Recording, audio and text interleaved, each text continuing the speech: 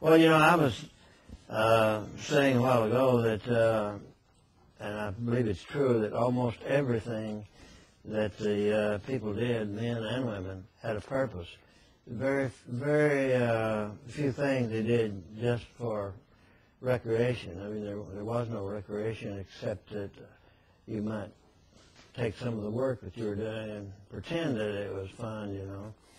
But fox hunting may be the only exception.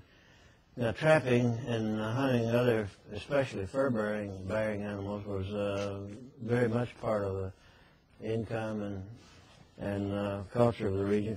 But fox hunting, as it was done here in Appalachia, was done purely for recreation, I guess.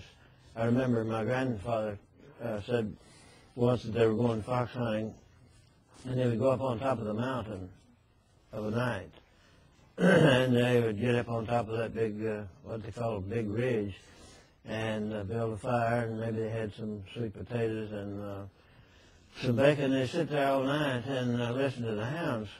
Well, there's 3 or 4 of the neighbors, and each person could tell his hound's bark, the baying of the hound. So not only could you tell which hound was in front, which one was the closest, but you could tell whether they were, how far ahead they were, and then they would argue about, that's mine in the lead now. And the next morning, after spending the entire night, they never caught the fox. That wasn't the purpose. But the fox would run up the ridge for a mile or 2 or 3, almost out of hearing distance, and over to another ridge. They knew pretty much where the fox was going, and they would say it's kind of Handy Stewksbury's place now. But I remember on Sunday morning that you could hear the foxhorns, because the foxhounds would run pretty much all night, and they would be totally exhausted the next morning. And instead of coming home, they would just, wherever they were, whatever neighborhood or homestead they were nearest, they would just go curl up and stay there for 2 or 3 days, skinned up, scratched up, the ears bloody, and everything from running all night. So the old men would be going around while they were supposed to be going to church on Sunday morning, blowing these foxhorns. And each foxhorn had a distinctive sound, and the hope was that their respective dogs would hear their respective foxhorns and would come in. This one belonged to an old gentleman up on Wilhoit Creek in Sevier County, not too far from Sevierville, and his name, did I say, Tally Breeden. And he was the only reason he sold me the horn that he was getting real old, and he said, I don't reckon I'll ever be able to hunt anymore, so he would let me sell me the horn.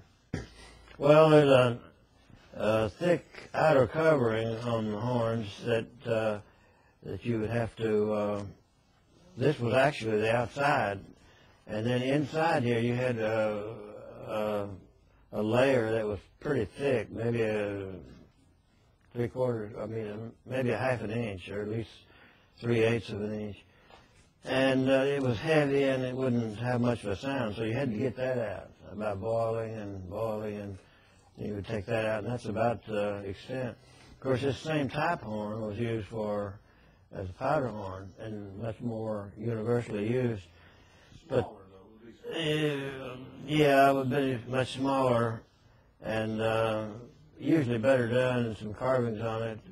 And of course, it had a plug that went in the end of it here.